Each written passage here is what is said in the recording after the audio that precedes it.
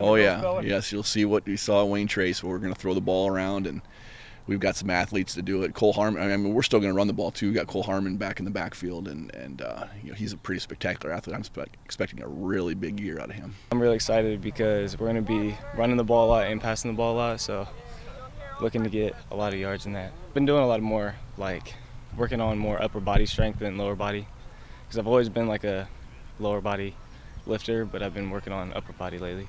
And plenty of strength on the defensive side of the ball for an Elida team that won 4 of its last 5 ball games in 2015. We have all 11 starters back, so we're pretty excited about that. We got the no-fly zone back and all that, so pretty excited. Defense should be a pretty strong part of our team this year. I'm really excited about the amount of athletes that we have on this team. We have a lot of returners. Most of the defense is back from last year, and they were young last year and still went 6-4.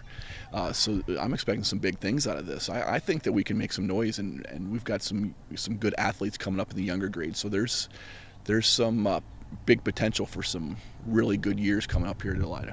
Elida adjusting to the new offensive and defensive approach very well. Transition's been going really good. Kids have really bought into the program. They're doing a real good job of getting the offense and defense down. They're really excited about the things that our offense and defense can do potentially.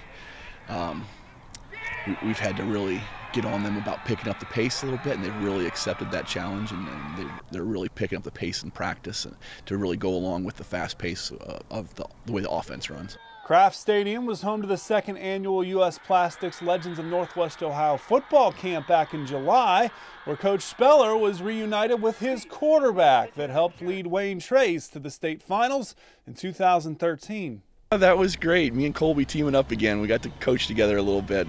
When I saw that, I was pretty excited, and so was Colby. And his dad was actually here for a little bit too, Mike, who was my defensive coordinator, and it was good to get back with them and talk and reminisce a little bit. And it was really fun working with Colby again. 1, 2, 3, work!